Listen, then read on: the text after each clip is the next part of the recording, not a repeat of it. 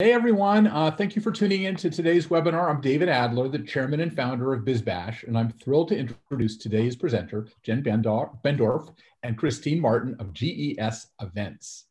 Jen is head of North American New Business Development and Global Strategy at GES. She brings more than 25 years of business development, client experience, event marketing strategy, and holistic brand experience design to her role. Her favorite quote is, "Pressure is a privilege. Champions adjust," from Billie Jean King, and hasn't this been the year for adjusting? Christine is the executive director of GES Events, EMEA, EMEA. She is an experienced senior leader in both the publishing and events industry and a strategic thought leader who collaborates with clients and industry partners to reinvent the industry. Christine's favorite quote is, "Culture eats strategy for breakfast." Peter Drucker, one of my favorite quotes. Today, Jen and Christine will share how to embrace the chaos and reinvent your live experiences in an upside down world. But before we get started, we have a few housekeeping details.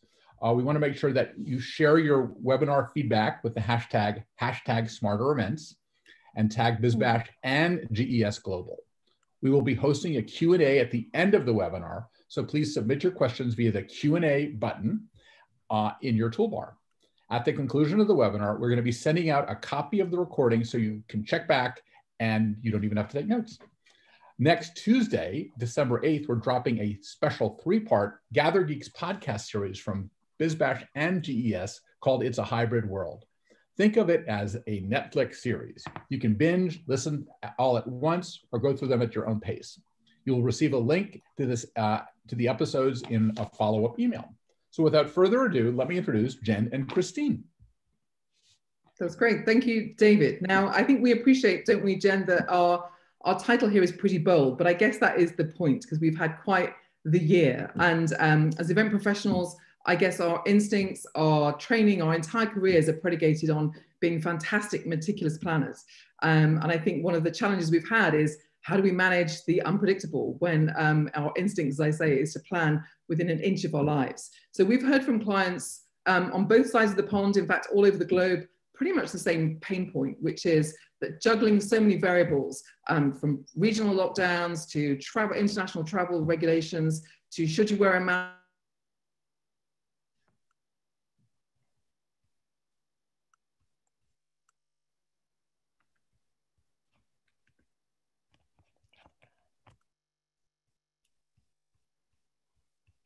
I think we have some technical difficulties going on with Jen's feed, or sorry, Christine's feed.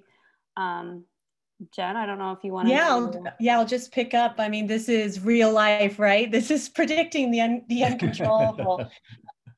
No, I mean, you know, we're in the process of constantly studying trends and insights from what's happening out there, and as much as we would love to predict, you know, when we'll all be able to come back in person, the one thing that we're doing in scenario planning with our clients is using macro trends and consumer behavior, looking at attendee mindset. So really going deep into understanding your attendees' needs, interests, and wants for both virtual and hybrid experiences.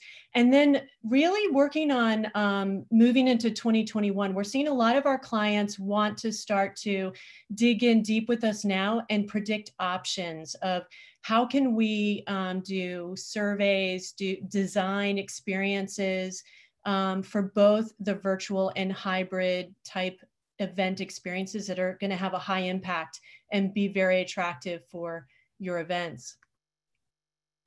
So moving forward, you know, again, experiences are brand builders, and it's all about reaching the heart and minds of your attendees.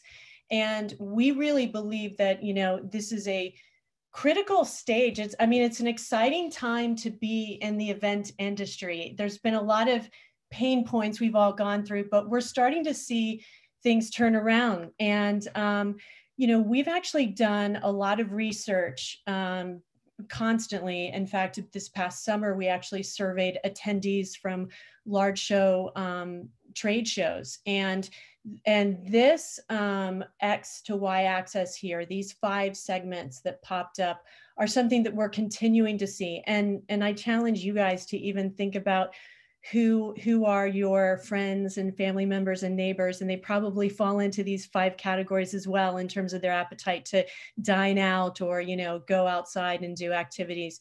But from the research we did, about 1,300 attendees kind of fell into the nope, I'm not interested at all in going to a live event, all the way over to the far right-hand side of what virus, I'm there in a heartbeat. And then there's folks in the middle here. And I think the key message here is that as we're designing events moving forward, especially for hybrid, is we have to realize that not all attendees are the same, and everybody has different appetite for risks.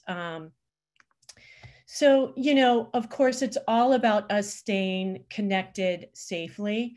And as we're designing what hybrid looks like, this is at the forefront.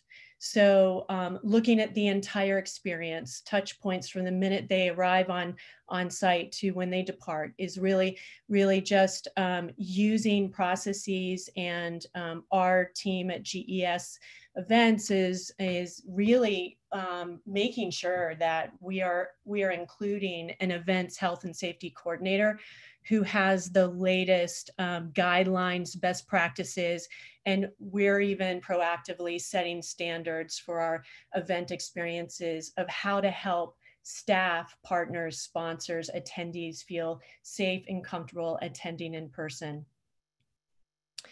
So let's transition to hybrid events and a lot of the planning that we're doing. We're going to give you some interesting things here, but actually before we dive into this, we wanted to make this presentation interactive. So Haley, I'm going to lean on you here, but we have our first polling question that we'd like to pop up.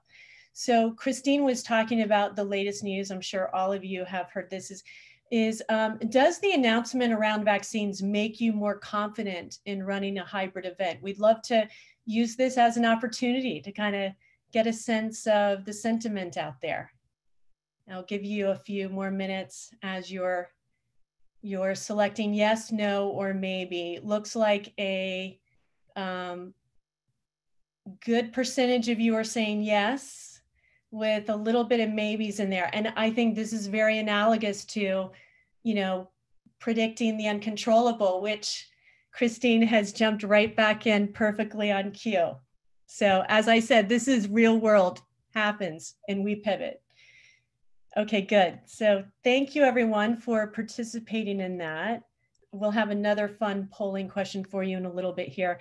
So as we transition with our clients and conduct scenario planning, you know, our strategic point of view is that hybrid events are not two separate events, online and in person. It really is blending the in-person attendee journey with the online user experience to deliver the most high impact emotional event experience for your audience. And, you know, this is something that we were talking about pre-COVID. I think everybody, all of us were saying, yes, we have to work in a digital experience into our event.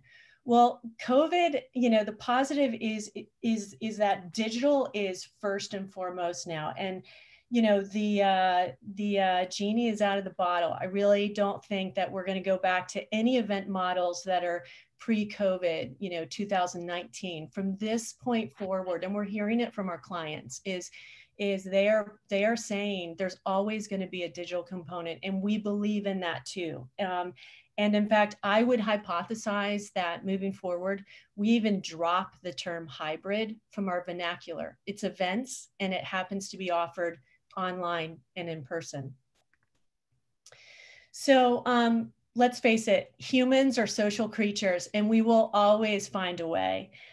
We have seen this and so many innovative examples, you know, since March. I'm sure you all have your amazing examples, you know, from virtual wine tasting to virtual Peloton challenges. business people jumping on and playing Grand Theft Auto in the evenings, but also talking about business during the time of COVID. And my favorite, because I am a tennis fanatic, is Andy Murray and his wife threw down the hammer out to the ATP pros, as well as anyone and everyone that wanted to give a shot. It was the 100 volley challenge. If you didn't participate in it, anyone can do it. If you get 2 rackets and a partner in your backyard.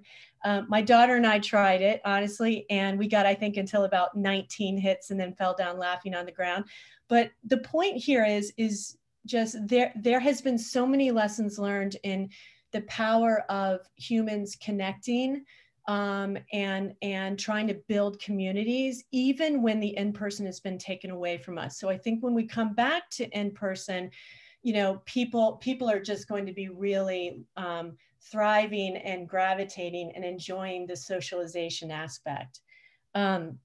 So, you know, as we are scenario planning with our clients, we are looking at embracing attendees' mindsets, and we are constantly listening for cues, for pain points, for interests, for what they're saying. You know, we've heard that clients have said while they've surprisingly found great value in attending online, they miss those hallway conversations in person because that's where they were getting some of the most valuable nuggets and time spent. But on the flip side, they've been surprised at how valuable the virtual events have been in allowing them to upskill and maybe recertify, maybe go deeper into business skills. So that's been very positive. There obviously, I think all of us are eager to get back in person for networking, for connecting, from learning from each other. But, you know, another little nugget, a pain point has been that clients have shared with us, you know, it can be frustrating. We're living so much online with emails that the email volume has increased so much that when you do want to attend that live event, gosh, I wish I could find that link, you know. So I know that didn't happen today because the reminders were coming in, and BizBash has good practices in that area. So let's shift, and I'll bring Christine back in on this. We're going to take you through our top 7 tips for event planning in 2021. So here's the irony. The first tip is no apologies necessary, even though I should apologize for my Wi-Fi having not been sustained throughout that presentation. So thank you, Jen, for picking up. That's why we did a 2-hander, obviously. So no apologies necessary. What do we mean by this? Well, we have seen, and in all honesty, we have also done it ourselves. So many event organizers and brand owners announce the shift to digital with an apology, with a downbeat apology. And I'm embarrassed because I can feel myself kind of, you know, having said this as well, which is the kind of, oh no, it's so terrible, we can't run our event, it's gonna have to be virtual. And we think that as we approach 2021, we should look at that differently, and we should be proud of what virtual brings to the hybrid experience. So I think our first thing really to take away is to be proud about your event experience and know that the virtual piece will actually add value to the face-to-face piece. And so the two should be working in concert together as 2 sides of the same coin. So no apologies necessary when you announce your next event, whether it's virtual, whether it's hybrid, whether it's face-to-face. Don't do it with a kind of a downward smiley face. Do it with pride, because you should be delivering a great event, whichever platform it is. And so, yeah, no apologies necessary. Number 2, create marquee moments online and in person. And this is where we're ideating and really having fun, getting very creative with clients as we're scenario planning for both virtual and hybrid events in 2021, because, you know, there is this thing called Zoom fatigue out there. And so even more pressure and need to look at creating strong reasons and give people a reason why they should log in for your online virtual event, why they should clear their calendar and attend in person. So we're looking at things in an innovative way, like offering a VIP viewing room for those that are attending in person, and perhaps, you know, instead of the negative, overflow room. Maybe it's from a positive perspective of VIP space where they have access to keynote speakers after they come off the stage from delivering their in-person event. Or for the digital attendees, maybe they have access to a behind the scenes tour of a research and development center, or a key experience that not only they are able to have an exclusive access to real time during your event, but this is content that can live after, because we really are seeing events as something that is not a one and done in a finite time and space, but something that can extend and keep the conversation going with your customers. So our next tip is that we should make it feel live even if it's not.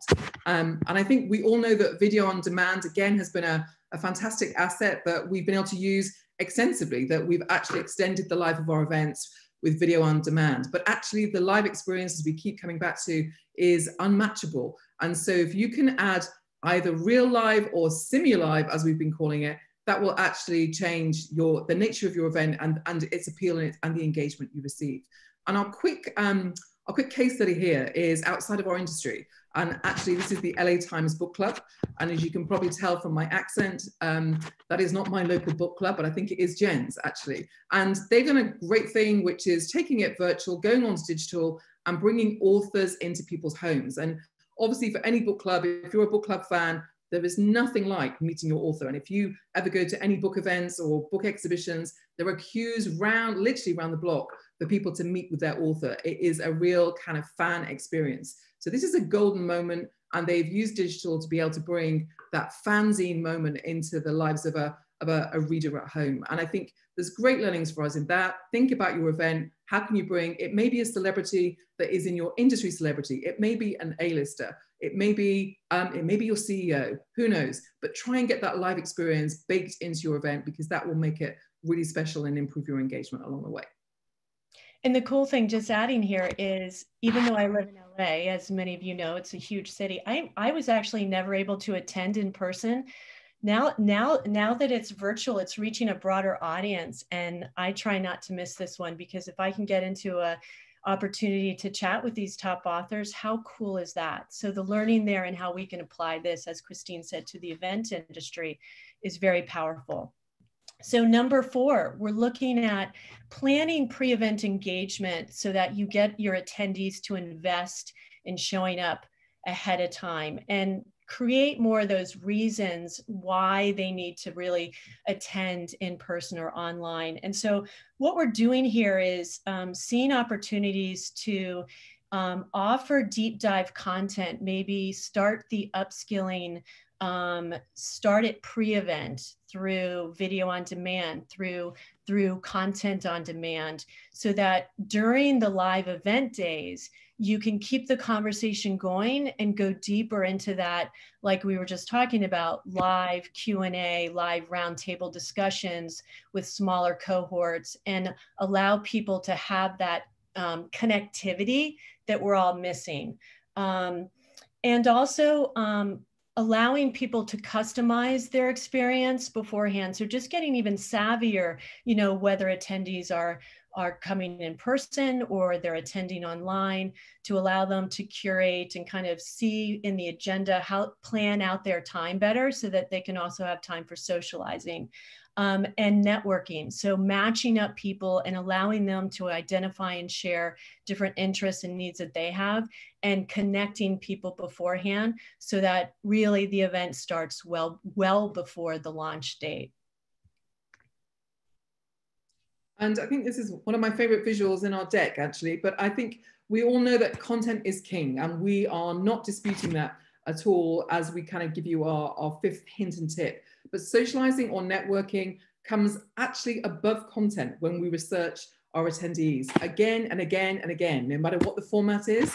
It still comes up as the reason that they value their investment of time and often money to come to your event. So our advice is, and we've again seen this, we've done it ourselves many times, where we pack an agenda because we know content is so important, and we pack it so tight and we fill it with great stuff. It's not about the fact that it's not great content, but we don't create often enough time for people to actually socialize and network with their peers. And this is, I think, a great picture, and it reminds me why I want to get back to live events, because it should be fun as well. And it talks to all those points you've made earlier about making great connections for both personal reasons, but also professional. And this is the water cooler moments, the hallway kind of interactions. If I dare say it, at the bar late at night, the people that you meet wrapped around the event is crucial. And in digital environments, this can be harder to achieve and make it feel as natural, but we're seeing lots of innovation around digital networking opportunities. And I think it's really important when you think of your program to actually get your socializing, your networking actually baked in. And the more that you can promote that and make it happen, the more your attendees will thank you for it. You'll get better NPS or better survey scores at the end, trust us. So number 6, reimagining how we gather. We are working with clients right now and using experience design to rethink how the footprint of the space is used for the in-person events. So everything from how the layout of the registration occurs, if you're able to use more outdoor space, allow people choices of how they are going to view and watch content, keynote presentations, instead of packing everybody into the standard ballroom. And especially with social distancing, you kind of need a little bit more options. So even having live streamed from different venue space in the property. So this is where it's bringing that design thinking and looking at the event space in an experiential way, and just getting really creative. And in all honesty, I think we probably can be honest with ourselves that pre-COVID, there were things about live events that probably needed an overhaul. We were probably asking people to sit in their seats inside a ballroom for way too long. So, also looking at content and use of space in smaller bite-sized pieces, because going back to what Christine was talking about and giving more of that socialization time, it's going to be important for us to come back together and almost relearn how to network and interact. It's been a while. And really to just make the in-person experience as welcoming as possible. Yes, and gamification, I'm in the spirit of full disclosure, wasn't even a word when I went to school, but I think we all know what it is. And the learning and development and the education industries have been using gamification for years as a way of communicating, engaging, and getting across sometimes complex ideas and complex communication objectives. So we've seen gamification come into events an awful lot in the last, I would say, 3 to 5 years. And I think this is a trend that has just accelerated with digital and with hybrid events. So we are moving really to build that into our agendas right from the get-go, rather than as the add-on at the end when you can't think of anything else to do and just say, oh, let's throw in a game here. And I think we'll just see some of the kind of the visuals we've got coming up. On the next slide is, yeah, thank you, Jen, is some of the advances we've seen really come into their own, which is using AI to help with the networking that we talked about earlier, really helping develop micro communities at your event. So there will be matchmaking opportunities that you can do to make sure that people meet their like-minded soulmates within a professional environment at your event using gamification. Uber networking opportunities, and we've called it serendipitous digital encounters, ways that you can bring people those, I guess, water cooler or hallway movements or late night bar moments that you can actually create in a digital space. So there are an enormous amount of technical innovations that we've seen come onto the market. I'm not going to go into any of them here. You'll probably know many of them, but it's actually a great way to say, promote the socialization and the engagement of your audience. And then finally, we could not resist throwing in a bonus tip here, but it's a reminder for all of us that are in the event industry that events have been and will be even more critical to business success and play a key part in your marketing mix, because they really are a key part about driving brand awareness, delivering sales results, getting your products and services in front of your target customers, your partners. providing valuable signals to the financial market, providing PR, and bringing your customer fan base together and continuing to celebrate your unique communities. But most importantly, it's about helping people connect. And we can't understate this enough, really. But the other thing too that's important to think about is moving into 2021. Again, events are not going to be just a one and done, across 3 days. If you really look at it as offering a continuous marketing campaign, that's the role that events are going to play in the entire marketing mix. And I think this is, if those of you that embrace this are really going to help elevate and drive your business success, and to think of it in that mindset versus a specific point in time. So let's pause here and let's kind of do another interaction. We kind of got out of order here, but we wanted to throw up a polling question on pain points. So going back to attendee mindset, and you can answer this from your own perspective, but what are your top 2 pain points for planning events in 2021? We have implementing new safety measures, finding the right platform for your virtual and hybrid event, attendee engagement, finding new sponsorship opportunities for virtual and hybrid, and then effective networking opportunities. We were curious again to gather some real-time insights from you all.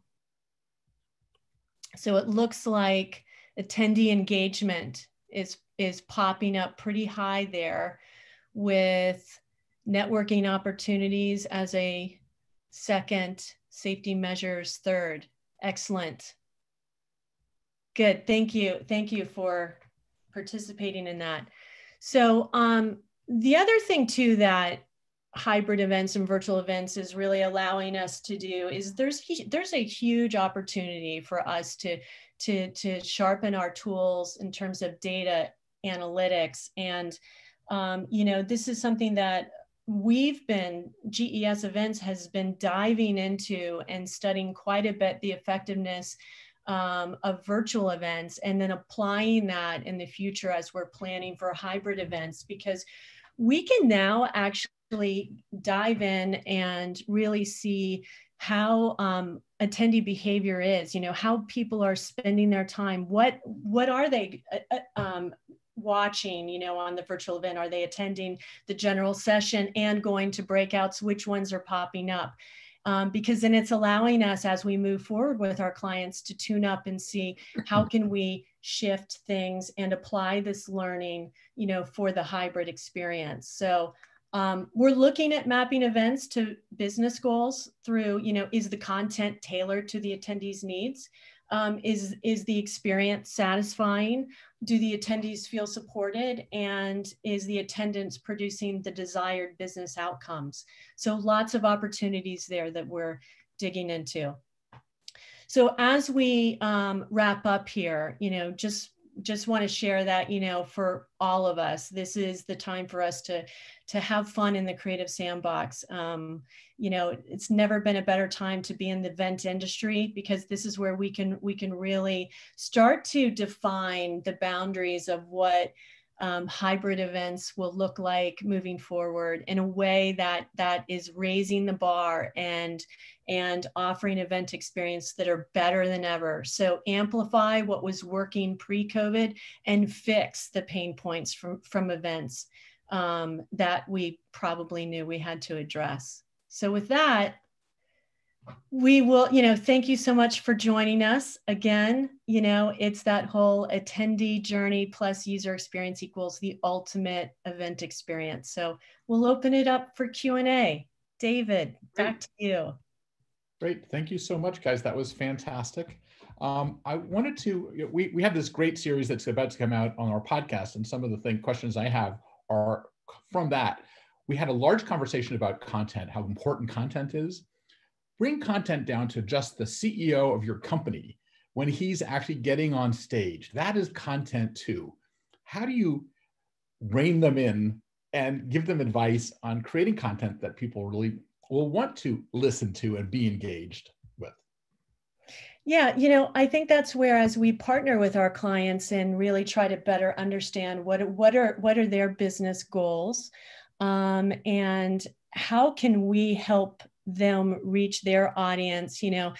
I think so many times, pre-COVID, the whole general session, everybody in the same ballroom was sort of designed for the CEO to deliver their message to everyone at the same time. Well, now it's about helping him or her look at what are the key messages and how can we be creative in leveraging the different platforms of online and virtual to reach an even broader audience, and even look at that at her delivery of, okay, so this message is such that, this is ongoing content. So it's, again, I think it's sharing with her that it's not a one and done, and there's going to be opportunities to keep sending that message over and over, and look at ways to even leverage when the CEO steps off the stage. How can we continue developing cool content and behind the scenes? Because I think we all now love it. People love seeing what's on the bookshelves. You know what I mean? It's on TV. People love seeing CEOs, folks that they haven't had access to from their homes, and what's behind them, what's the environment. So keeping it real is key too. And do you think that it's the intimacy that you're creating by breaking Definitely. this wall that seems to be part of the new zeitgeist of what we're doing here in our business? Yeah, I mean, I really think, before all of this, and we heard this from some of our clients back in March when we immediately had to start getting them to think about virtual, there was this huge like, oh my God, you got to be kidding me. No one's going to show up. Well, now the veil, the walls have been taken down, and now we're seeing everybody as real humans in everyday life. And there's something very powerful and inspiring about that I think beforehand there was a lot of veneer. There was a lot of maybe even fakeness that was there that now is taken down. So now you're really getting to know people. Right. So for both of you, one of the big questions that seems to pop up is, how do you activate networking both in the real world and in the virtual world? It's a challenge. It is. There's still intimacy there too. How do you guys approach this problem, and what have you seen that has worked? Yeah. Well, it's continues to be that huge nugget that we're trying to crack. So we're in the process now of working with some clients and looking at different types of matchmaking technology that can allow online and in-person attendees for hybrid events, kind of like break that fifth wall, if you will, and even look at, instead of just in-person people connecting with each other and not interacting with virtual, how can we use technology in a way that allows them to start meeting up over topics pre-event, and then on-site even continuing the discussion. So I think technology is going to play a really strong role as we move forward into networking.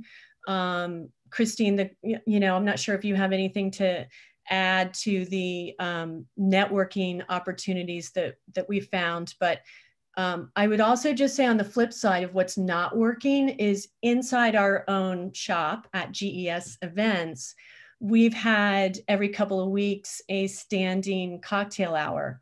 Well, it was really strong at beginning, but now we're finding people are not showing up as much. So you almost have to balance not trying to make it work so hard. Do you know what I mean? So it's like, how frequent is it? And make sure there's really a reason to show up. Christine, any other points on this? I'm afraid that I just dropped off again. Oh, so I haven't seen everything that Jen has just said. So I'm going to wait for the next question, and then I'm going to dive in. And hopefully, I've moved laptop, I've moved the house, I've got out of Brexit and everything to try and get back on. So let's see how we go. You shouldn't have left the common market, right? I know. Sorry. One of the things I heard on our podcast that we did was this brilliant idea about breaking the fifth wall. And you talked a little bit about it. And they were talking about how you touched on it, interacting with the hybrid audience. And they were talking about the people that we were interviewing, about you walk into a room and you see all these iPads on a wall and you actually take a person with you on a journey, which was kind of the most brilliant thing I've heard. And I've been telling everybody I know about that idea because I think it's kind of brilliant. Do you think that that is the future of networking, connecting these digital worlds and the live worlds? And it's hard to do. Yeah. Do you want any more comments on that? I just thought it was so brilliant. Well, we've just seen on this isn't kind of our work, but I think just again, picking up on what's going on in our overall world. There's a big event that is a global event, but run out of EMEA as a Portugal Web Summit. I'm sure you must have heard of it. Oh, David. Yeah. Web Summit. It's going on right now. So, yes. And they obviously in their name, Web Summit, they're pretty technical kind of guys. So they've been using their own native app to create interactive moments throughout the content. So you're using your phone actually in the room. Obviously this year it's virtual, next year it's going to be hybrid. So how do you use your app to make sure that people aren't just using it for email, but you build it into your content? And we've also heard about people giving away swag. So if you're staying on your phone and you're interacting, the more points you get prizes. So there's ways I think you can harness the technology to your content on the screen and make people kind of use their phone to add to the event rather than to distract them, because we all know when our phone goes off and the email comes in, we all get distracted. It's just a kind of a part of our modern life. And I think the digital natives, yes, and I think the digital natives coming through, who've never known a life before a smartphone. So that's anybody born after 2007, I believe. They won't know what to do if there isn't an iPhone component in their event. So I think we'll build it into the content from the start. Is the answer. Are you seeing a lot of intergenerational differences now? Because we are getting the Gen Zs coming to events and the hybrid versus some of the Gen Z people will never have gone to a live event. Yeah, no, I mean, it's a very interesting question. And I think from a consumer behavioral insights perspective, will be fascinating to see what happens next. I mean, if you really think about it, we're having to help people reconnect through experiential marketing. And, as we all come back in person, I think that sociologists and any of us that kind of follow behavioral insights are going to be, writing books, blogs, articles, a treasure trove of human behavior and how best to help multi-generations connect, how best to bring people together, both in person and virtually. But yeah, I mean, it's going to be fascinating. I would assume that you guys, GES does have behavioral people that are contributing to your planning process, that it's not just the people in the back room just deciding to create an event, but it's thought through in so many different levels now because it's so important. I just heard, I did an interview with somebody on e-gaming, and the difference between the Gen Z and the millennials is that millennials will root for an entire team, where the Gen Zs are rooting for an individual, which was so interesting. I'm just wondering how the impact that will have on our business. That is interesting. Yeah, fascinating. It's fascinating. It is. So all of this networking stuff, someone is asking about Zoom fatigue. What are we doing to combat a Zoom fatigue, which we never even thought would be a fatigue? Yeah. Well, that actually goes to some of what we were talking about with the pre-event engagement, as well as during the event, of looking at what works and what doesn't. So, what we have found is people want to show up for live, real experiences in person. While people will say in surveys that they like the idea of video on demand, what we're finding is that oftentimes they get distracted and they forget about it and they don't go back and watch that. So one of the things is shortening the content, and like we did here today, also adding in polling, trying to get people to interact and be able to answer questions. We've seen annual meetings, large user conferences where even if you allow your attendees to kind of interact and share gifts and share emotion is critical, because it's not a great idea to overload tons of slides and make it, well, it might be meaningful content to someone. It might be boring to most. So, so yeah, that's critical. We're seeing a lot of questions. There's one on how do you see traditional room blocks being impacted by hybrid meetings post-COVID? In-person registration may be significantly reduced as people make different choices, and hotels may need to rethink their business models regarding meeting space rentals. It's a technical question, but what are your thoughts on that? Either guy. I think, is it room blocks in terms of accommodation, or you mean room blocks in terms of booking venue space out into accommodations? It looks like accommodations. Yeah. It looks like they're saying that less people will be going to face-to-face events, which I don't believe that will be the case once we get beyond this. Yeah. What are your thoughts on that? Well, I think we're seeing, in fact, we've got a hybrid event we're doing in Dubai in January, actually, and they are definitely doing the small, because we're still in the middle of a pandemic and we haven't yet got vaccines. They're still doing the smaller booking of, instead of having 4,000 people, they've got 100 people, and we're then live streaming to 8,000. So I think that's going to be the short-term challenge for hotels and managing that. And also, you know, the rooms, obviously social distancing, the capacity of rooms is massively reduced with social distancing. So I see that, you know, they're going to have another 6 or 9 months, aren't they, of kind of having to reduce reinvent their models themselves. But I think we see people wanting to come back to the big experience, and, you know, the kind of long-term optics on this, I think, are good, that we will be looking at people coming back. I think there's massive repressed demand, even amongst those young people who say they just want to stay at home on social media. There's massive repressed demand for people to get out and socialize again. But I think the hotel market is, I'm not an expert on the hotel market, but the hotel market obviously has been, in hospitality, as we know, has been hit sort of almost as hard as events in the same way. So I think there is going to be a gradual build back for those guys as well. You may not remember the late 90s, early 2000s, when all the technology companies were doing more events than ever. they were craving that gathering, craving the idea of getting together.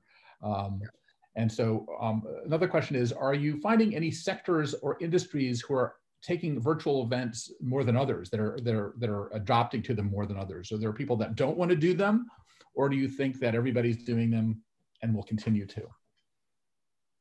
I mean, I think one of the things we're seeing is right now, you know, many companies are finding ways to stay connected with their customers, their key audiences, and so they're testing and using virtual events. We're of course seeing a little bit more adoption of virtual events in technology companies, but even some of our tech companies that you know, have said that they're going to continue with employees working from home and everything. They're now starting to consider hybrid options in Q3, Q4 of 2021. And we actually just did a research study with SEMA, and so those results are going to be coming out here very soon on this kind of topic of, you know, likelihood of coming back to in-person or a hybrid model. And so we'll be sharing that out very soon here for those that are interested in it. But, you know, again, really do like putting on my sociology hat, my consumer insights hat. We are social creatures, and while virtual has been very successful in certain types of content and experiences, you know, I think that we all want to get together in person, even if it's companies doing roadshow tours, so more of a hub and spoke model versus everybody coming into one big city. Companies like bringing regionalized experiences to audiences out there. You know, it's very interesting you're talking about that, the sociology piece.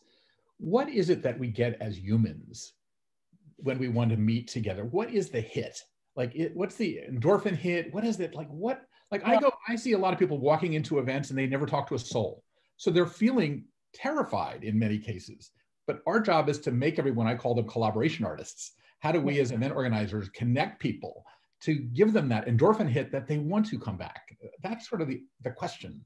Yeah, I mean, this goes to the prime level of what it means to be a human and what it means to bring communities together. And, you know, communities have a very positive effect. Events have a very positive effect on people. It's about building your self-esteem, learning, having those surprising moments where you run into someone, and even the most introverted, shy type person tends to, you know, find ways to connect and learn passively, actively, what have you. And I think that it's that sense of belonging, you know, and like we've heard from clients who miss the hallway interactions the most out of everything else, because it's those surprising moments of interacting with others that, you know, I think is really, we're going to see events come back with a vengeance. I mean, I don't think that is, you know, hope as a strategy. I think it's just watching how humans interact.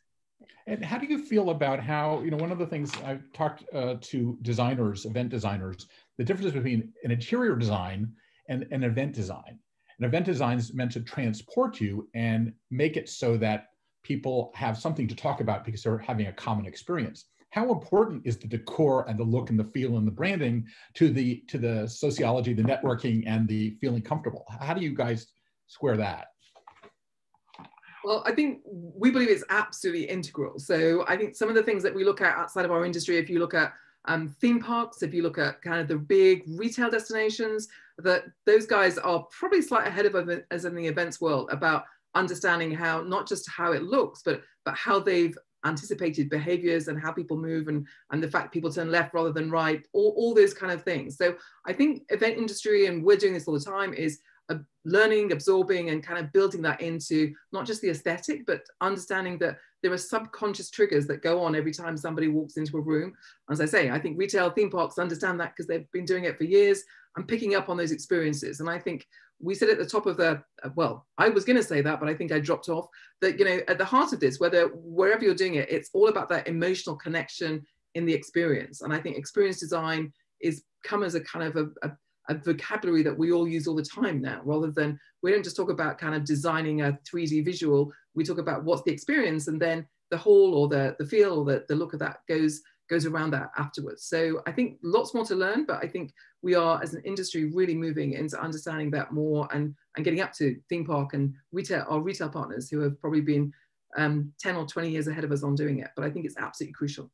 Jen, do you have any, from your background, thoughts on? Yeah, you know, it's funny. I just saw someone mention on there, we are sensory people. Yes, we are. And so that's where the experience design is so critical, because, you know, the entire environment that we're creating needs to be in a way that is promoting the kind of behavior and the experience that the attendees are looking for. And you know, I think when we go into creative design and ideation planning mode with clients, we're looking at who are your attendees, and really understanding what their wants, needs, interests, pain points, you know, what's top of mind for them, and as much as we can embrace that, and then design to meet that, you know, is the great example. I will share something that's very interesting too, is just looking outside the industry at universities, and how universities are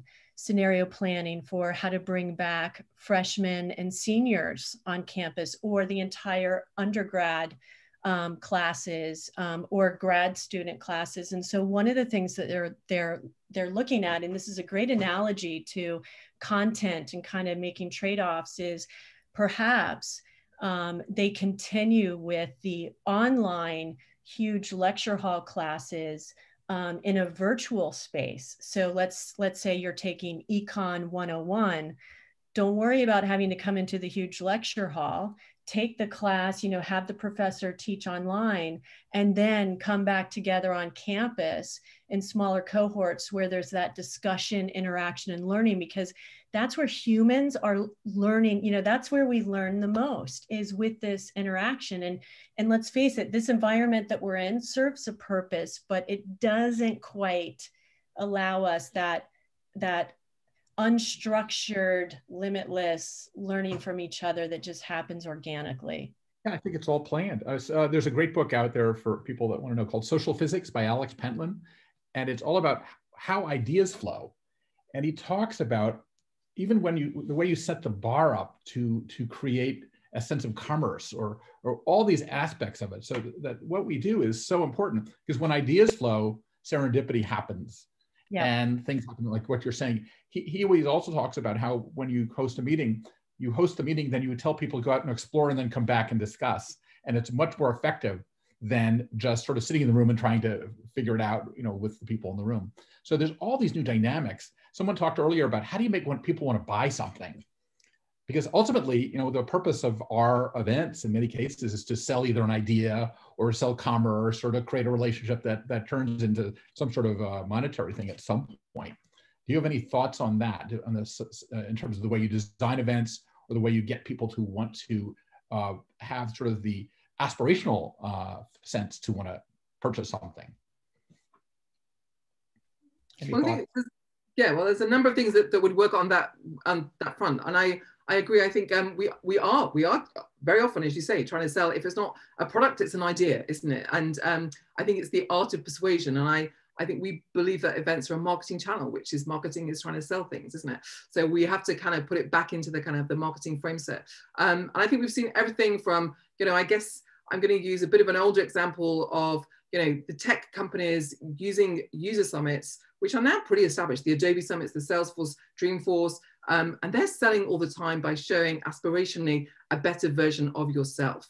And I think that's a great example. When people come out of there, we know that all their sales go through the roof, that everybody buys the latest upgrade, and it's inspirational, and it isn't a hard sell, but people want to come out and they want to be an Adobe expert or a Dreamforce expert or whatever it is. So I think those are great examples of where you're selling a kind of vision of who they might be professionally. I know those are kind of established products now, and we all are very familiar with those kind of user summits. But when they first came out, it was breathtaking. It was an unbelievable way of selling. I think the other key part of it too is just the really smart communication efforts, pre-event, on-site, and post-event, to keep reminding people and sharing with them what are the exclusives, what are the reasons, what are the compelling reasons and specific opportunities that they have to experience. Because certainly on our end, we're going to be designing and creating it, and getting that message out there to create that fear of missing out is a key component. And how far do you go in the message? Is it just aspirational to let people discover more things? Or if you paint the entire picture, like in magazines, when I used to do magazines, you send a mailing piece and you were supposed to just sell the sizzle and then sell the aspiration. Like how far does a message go now in terms of these key messages that you're talking about? Is it long-term, or is it just sort of whetting the appetite? Well, the cool thing is Christine and I are both marketers at heart. And we understand also the power of building brands. And I think this is the unique secret sauce that we are bringing. Okay, here we go. Ready? We're not just event designers and producers. We bring that business strategy and the marketing strategy to our clients, in partnering with them on their communication efforts and seeing where are those opportunities that we can keep delivering key messages, but also get specific as you get closer to the event of what are the specific opportunities, driving people to find, to take time to maybe customize their experience before they arrive. So that's the part that if we step into the world of how theme parks do it really well, how top hotels are doing this as well too, top brands out there in retail, and using technology and devices, even apps to make it easier to navigate through Gatwick Airport. We're starting to really see best practices that can be applied to hybrid events when we come back in person. And that's the part that's just truly fun, to partner, not just as an event partner, but really a business and a marketing strategy partner. What are the things that you've been thinking about that you have to sort of sell into a client, but you really want to do, that you think is going to work, but it's going to be a little out there? Any thoughts on that? And like we know kind of what works, but sometimes the client may be a little bit, maybe ahead of them. Christine, any thoughts? I'm going to just jump in with again, I'm going a bit technology, but I think thinking about game experiences, and I am personally not a gamer, but I have children, family, friends who are, and I think that immersive experience of the kind of the first person walking through different worlds and different lands and being totally immersed and believing it and being on there for 8 hours at a time and not wanting to come out and playing with people around the world. And I think that's something that we could aspire to deliver, that same immersive quality that you get from avid gamers who go and immerse themselves in a whole world and will spend literally kind of, you know, half of their adult life diving around in Fortnite or whatever it is. So I think that's an interesting methodology that we could look to try and replicate more. Jen. Yeah, I mean, you know, I think that going to that point there on the gamification, you know, one of the things that we've been working through with some clients is if it's not Gen Zs, if it's really, you know, Gen X and maybe boomers who are coming to your event and might not be as much of the gamers, you know, what types of gaming experiences or interaction experiences, you know, trivia type things or incentives, you know, that's relevant for them. And I think that's the thing that is an interesting puzzle to solve, is knowing who your audience is, and not everybody is going to be embracing jumping on. So how can you get those that wouldn't qualify themselves as ones to jump on and do any kind of gaming interaction? You know, what is the solution there? And I think that that's what we're digging into and kind of studying patterns and seeing what are the you know, white collar, you know, business suit, type A, very busy people. What are they doing in their free time? Well, it's interesting to see that they're jumping on and doing virtual Peloton challenges. It's interesting to see that they're, you know, doing gaming nights when they can't get together. So is there something in there that we can then bring back to the hybrid experience? So. GES is a big international organization, and we get the benefit of thoughts from all around the world. How has that been an advantage in being an event producers and event marketers? Because it seems like you get your understanding. We have now the UK and the US thinking, but you're much bigger than that. Tell us a little bit about the breadth and scope of what you guys do. Jen, do you want to jump in, or shall I jump in? I think, do you know what, we have offices, as you know, kind of in many different locations. Our focus, I guess, is US and UK and a big Middle East kind of proportion. But I think it does give us a window on a kind of slightly broader world. And I think one of the things we've been talking about with some of our clients in the last few weeks is also producing global events, because this is what also the hybrid opportunity gives you, is how you bring the cultural sensitivities of understanding how to manage kind of that cross-cultural thing.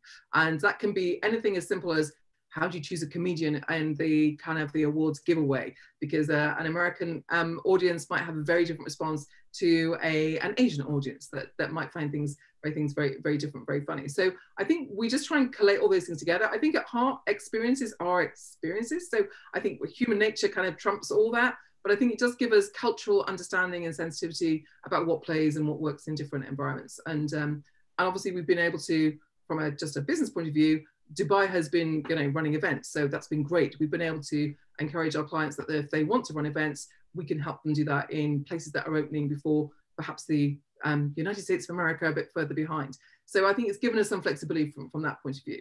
But I think it is a melting pot of cultural ideas and sensitivities that gives us that opportunity to bring that to a global audience when a lot of our clients are now talking globally.